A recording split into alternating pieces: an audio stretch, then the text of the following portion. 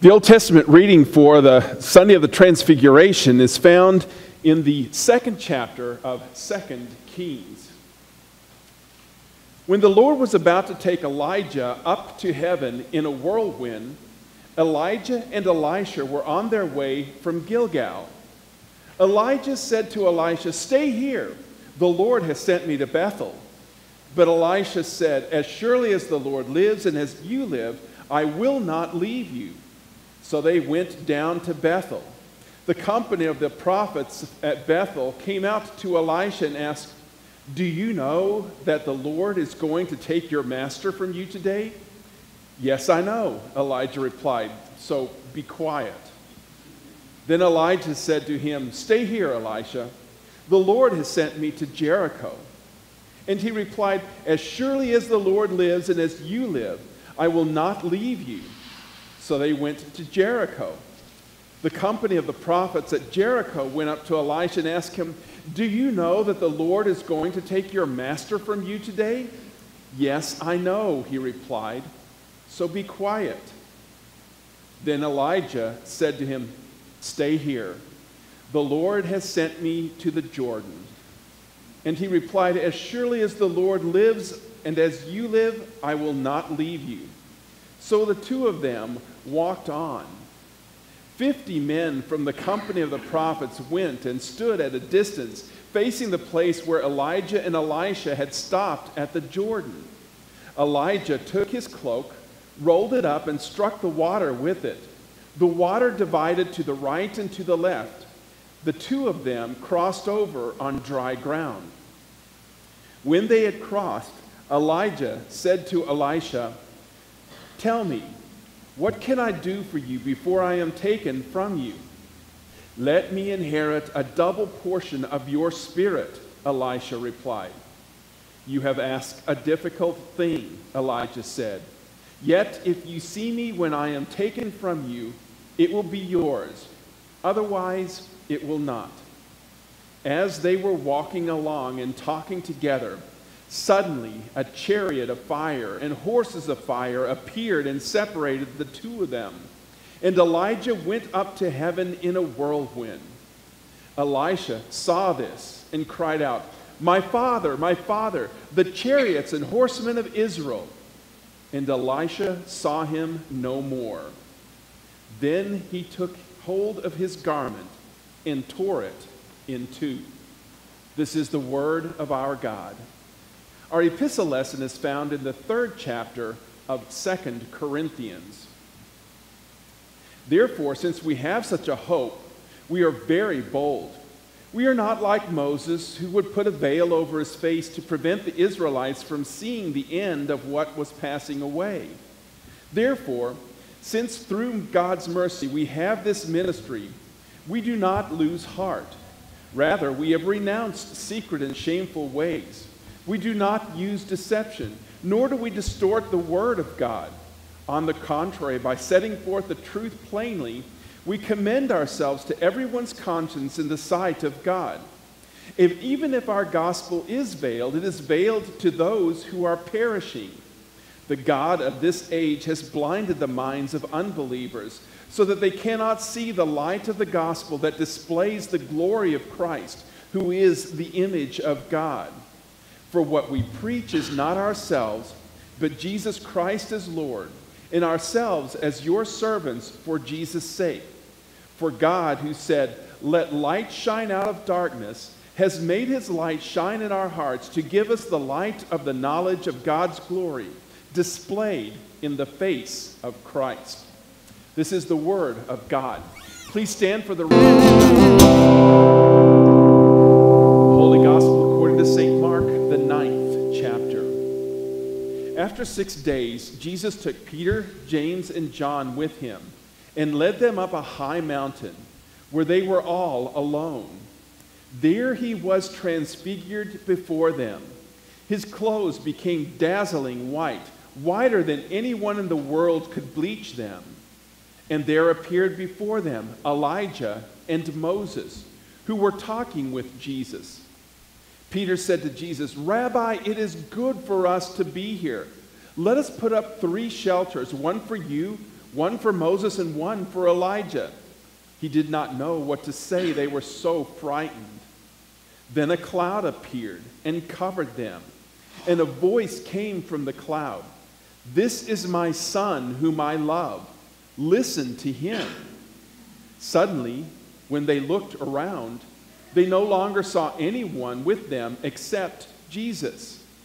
As they were coming down the mountain, Jesus gave them orders not to tell anyone what they had seen until the Son of Man had risen from the dead.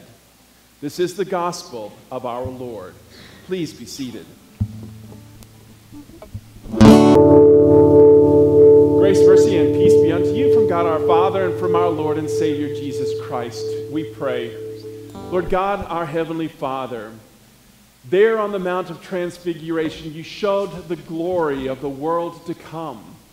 But it wasn't for the world to come, it was for us here and now to be your followers, strengthened, knowing that far, far better places wait for us. So enable us, Lord, to keep the faith and follow you and do the work that you have planned for us. And we pray this in Jesus' name. Amen. The Lord was about to take Elijah up into heaven by a whirlwind. Yes, a whirlwind. That was the best flying technology they had in the ancient world. Today we have a brand new plane that can launch rockets and satellites into space. This plane is bigger, has a wingspan bigger than a football field, the largest one in the world. From nose to tail, it measures 283 feet. And from ground to the tip of the vertical stabilizer, it is 50 feet tall. And it weighs 500,000 pounds. It has 6 huge passenger jet engines to propel it. Her name? Stratolaunch. Stratolaunch is the brainchild of billionaire Paul Allen, co-founder of Microsoft. The CEO of the corporation that is building this aircraft says that Allen has the vision of normalizing access to low Earth orbit. He wants to carry payloads, satellites, and humans into space in a way that's more economical and flexible than ground-based rockets like SpaceX that launched this past week. Stratolaunch is scheduled to take her first flight in 2019, and no whirlwind will be needed. Stratolaunch is the connection between Earth and heaven, being able to take the payload up into the space, launch it, and safely come back to Earth.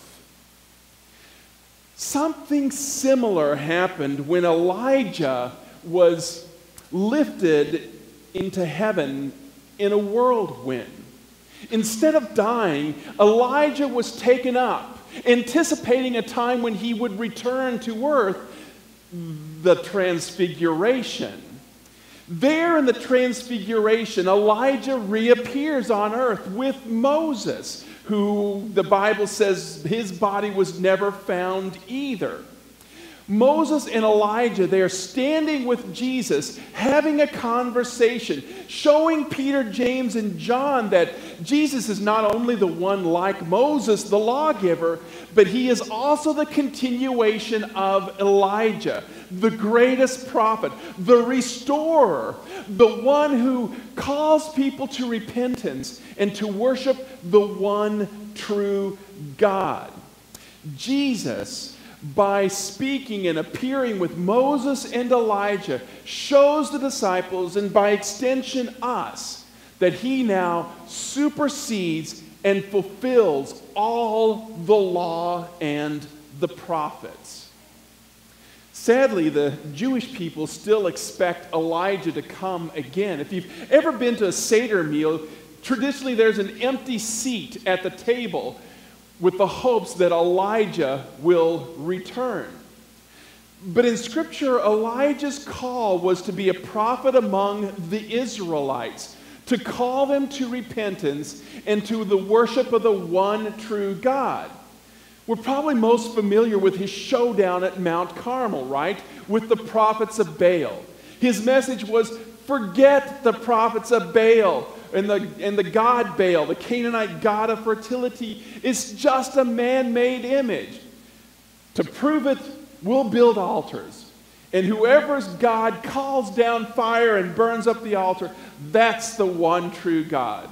And of course, the prophets of Baal utterly failed and were subsequently all put to death.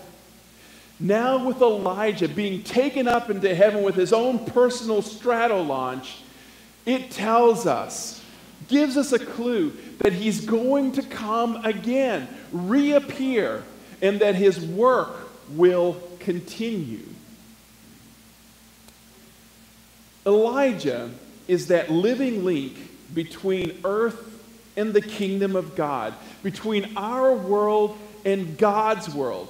Elijah being at the Transfiguration proves that heaven isn't just about the afterlife, and that the afterlife isn't just about spirits.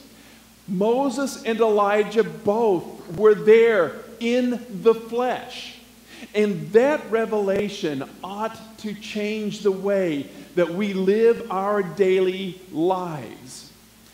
Flying with Elijah on his stratolaunch, we keep our eyes both on heaven and on earth. Elisha, as the Old Testament lesson said, went along with Elijah to his stratolaunch there. And on the way there, Elisha was given this glimpse as Elijah goes into heaven of the glory of the world to come. And Elisha's going to need it, knowing that he's going to carry on the work of Elisha in this northern kingdom of Israel that worshiped the false gods, pagan gods. And he was going to get into a lot of delicate situations. His life would be threatened. Elisha needed to see what Elijah did so that he could put his heart, mind, and strength into accomplishing the work that God had for him. But that's also why the story of the Transfiguration is always the gospel lesson for the last Sunday of the Epiphany. Because from here on, we move on to Lent. And we need to see that glory as well. As we journey in this life, in this fallen world, knowing the trouble that's lying ahead for us as well. Remembering that Jesus says in this prayer, "Thy kingdom come, thy will be done on earth as it is in heaven." On earth as it is in heaven.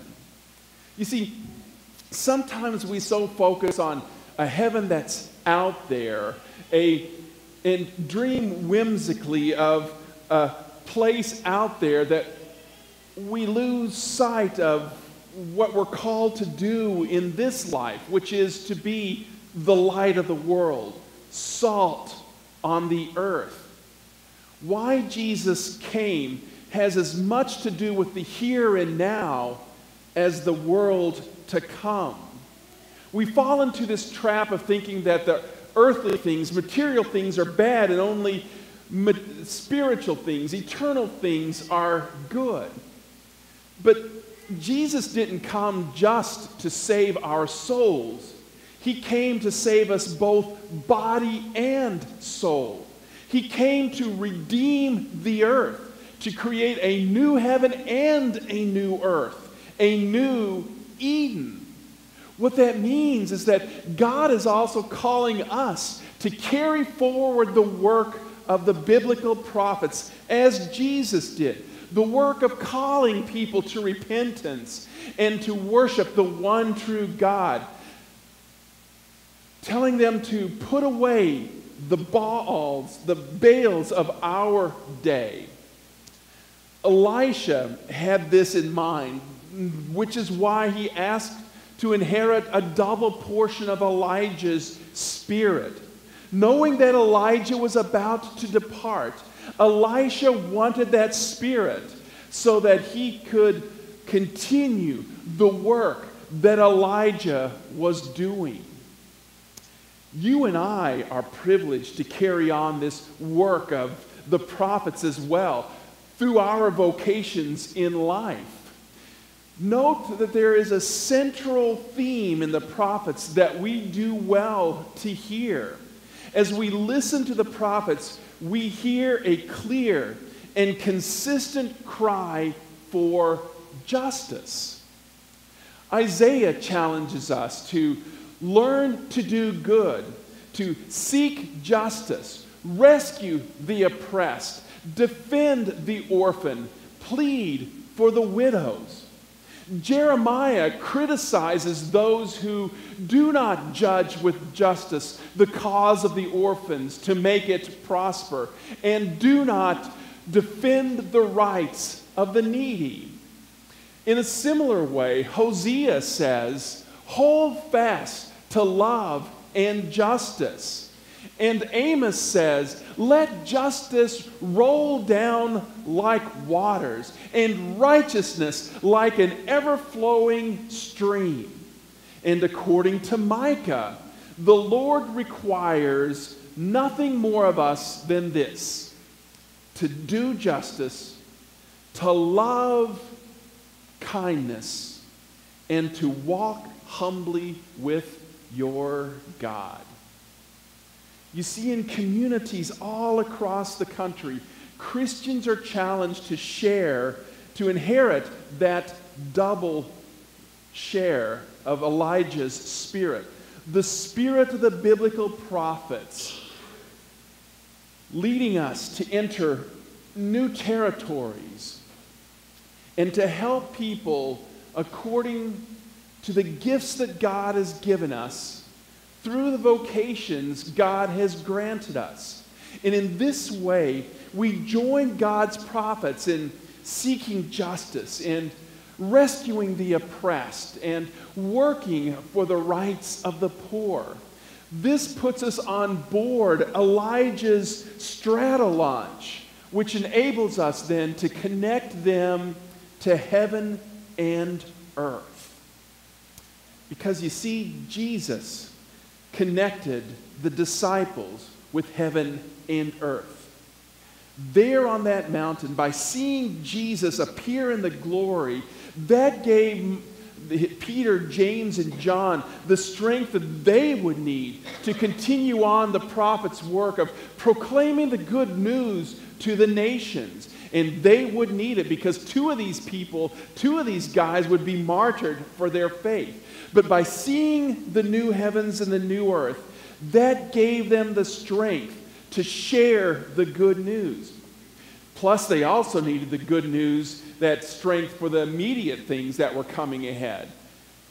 The passion of our Lord Jesus Christ, where they would see their master arrested and put on trial, beaten and flogged in disgrace.